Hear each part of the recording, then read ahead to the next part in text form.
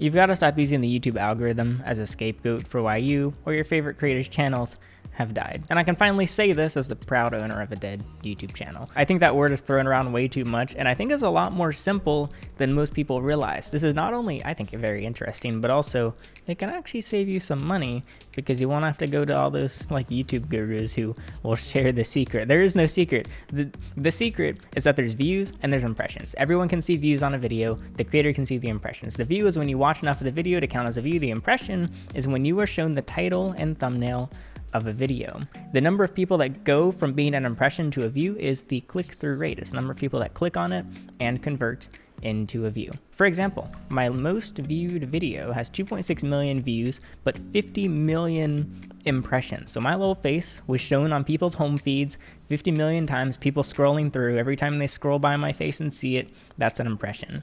3.4% of those people converted into a view. So YouTube is going to prioritize videos that get higher click-through rates, because otherwise it's just wasted space on the homepage if they're not clicking the videos. For reference, my lowest viewed video, 100 views, it has 9,000 impressions, which is a click-through rate of 0.4. Watch time is also kind of important. It's how long people watch the video. So basically what YouTube and viewers and creators, what everyone cares about is getting videos that interest them on their home feed so that they actually click and watch them. Now, here's the problem. People are saying, hey, I haven't seen your channel in months on my home feed. The last time I saw you was like the Fire Ant videos, or even before that, the Reptile Room videos. Now, in my humble opinion, you're using YouTube wrong. Now, back in my day, we had something called RSS feeds, which were actually a little bit before my time. I'd never used an RSS feed. However, when I grew up on social media, everything on my home feed was people that I was following in reverse chronological order. And that's when life was simple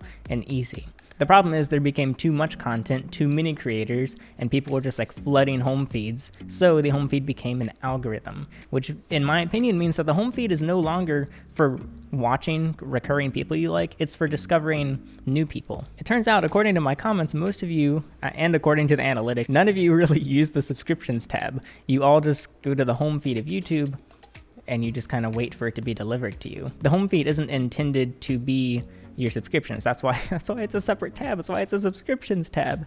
Now there is the whole other problem of people getting unsubscribed from channels. Personally, I've had this happen maybe once to people I'm subscribed to. Apparently a lot of you just randomly get unsubscribed. I still don't understand that. YouTube still kind of denies it, I think, last I saw. So you don't have to use it. You can keep using your home feed. But long story short, the reason that me and other channels that you watch kind of just disappear and vanish from your home feed is most likely because our click-through rates decline. So the most obvious reason for this is that I'm not creating as much reptile content.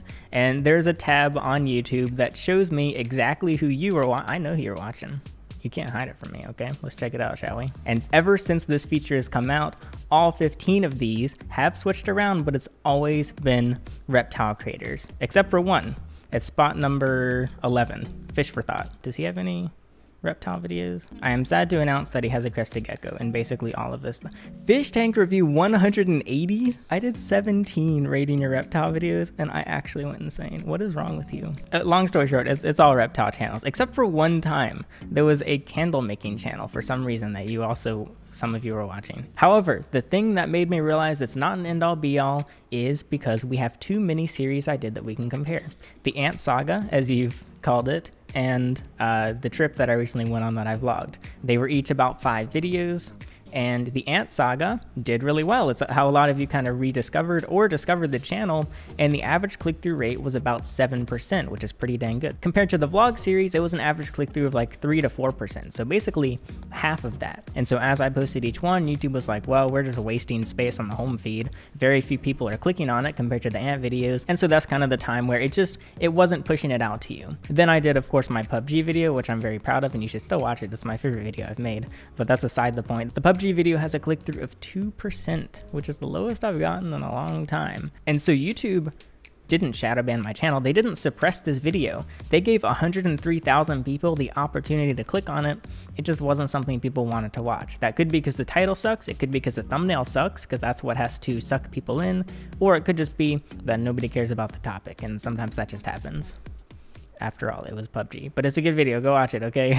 But that is when a lot of you rediscovered my channel, and that is through the video my channel died. This has a click-through rate of 10.1%, which is the highest I've seen in probably over a year. That's 1 in every 10 people that saw this face, that saw this thumbnail, clicked on it, which is insane to me, at least. That's insane for my channel.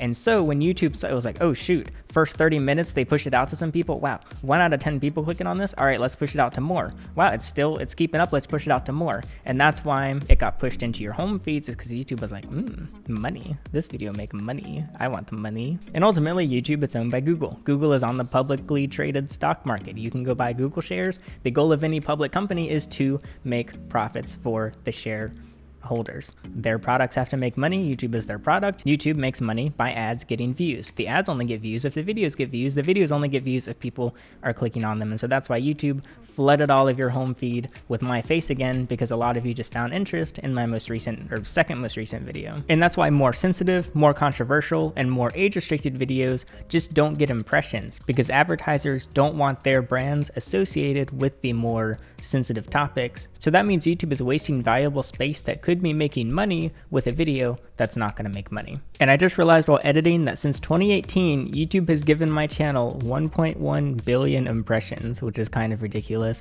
I think they added this because they got tired of people saying YouTube's not showing my channel to people. So now it literally says 73.9% are from YouTube recommending your content. Maybe I'm just reading this wrong, but to me, this feels a little bit passive aggressive, which I think is funny. My most recent, I Got a Real Job, has a click-through of 8.5%, so still very good. Not quite as good, but YouTube is pushing their way back out. And I want to make a prediction for this video. I don't think this is going to interest as many people. I think it'll be much lower, actually. I'm going to guess, I'm going to go conservative. I think this one's going to get 4.2% click-through rate. I'll post a comment in a few days and tell you what the click-through rate is, and you can check back in the future. So long story short, the whole mystical, mysterious algorithm is just make title and thumbnail that look clickable and don't disappoint them when they click on it, because YouTube gives quite a few opportunities for creators. However, I don't know how to grow a channel today. I started growing my channel a decade ago when the algorithm was completely different. When like tags don't even do anything now. I used to like obsess over tags. I paid for extensions just to formulate video tags. I would spend literal hours making the perfect tags for my video, and now it doesn't do anything. So it's changed a lot. Unfortunately, if you're starting fresh, I don't really have advice because I haven't done it in modern day YouTube. Now I will say I've had a lot of like very small channels and creators popping up in my home feed because I'm an intellectual, all right? I use my home feed and I use my subscriptions tab. When I want to see what's happening from my usual channels, I check the subscriptions tab. When I want something new, I check the home feed. That's because I am a smart man, and that's what you're supposed to do.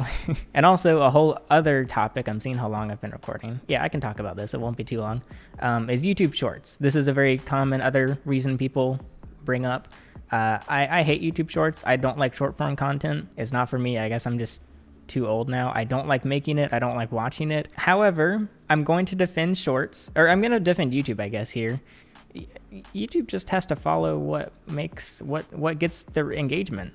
And younger people and more people are more engaged in shorter form content. So yeah, they're pushing shorts like crazy, and it is annoying, but I just have to suck it up and either make the shorts or not make the shorts and stop complaining. So I'm just going to complain anyway. I can do what I want. It's my channel after all. However, I think that it's pretty different groups of people. And so I've posted, I think 6 or 7 shorts, but I ended up just unlisting them all. And one got removed for violating terms of service, which I believe is because it's just a different group of people. It's A, younger people who can't understand a joke, and B, just people that don't really watch the long form videos. I am sad to say that over 10 minutes is now long form.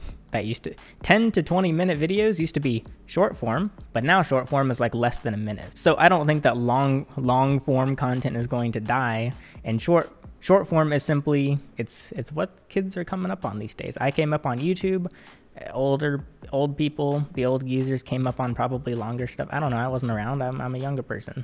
I came up on YouTube. What was happening before? You tell me. I wasn't there. And so that's probably what the future kids are going to be saying. I came up on short form. It's just generational change. It's evolution. What was this video about? So I think shorts do more good than bad. And this is coming from a very anti-short person. I'm very tall, in fact. I don't think it's necessarily hurting long form content. I think it's just giving more opportunities for people to discover content. So I just don't like, I don't know. I'm not saying I won't make shorts again, but I don't think it really fits my style. My channel, I don't think is shadow banned. I'll update you if my top 15 related channels ever has one that isn't 14 reptiles and 1 fish plus crested gecko.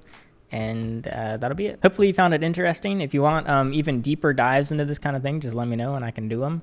And I'll update you on what the click-through ratio is for this one. L plus ratio, as the Zoomers say.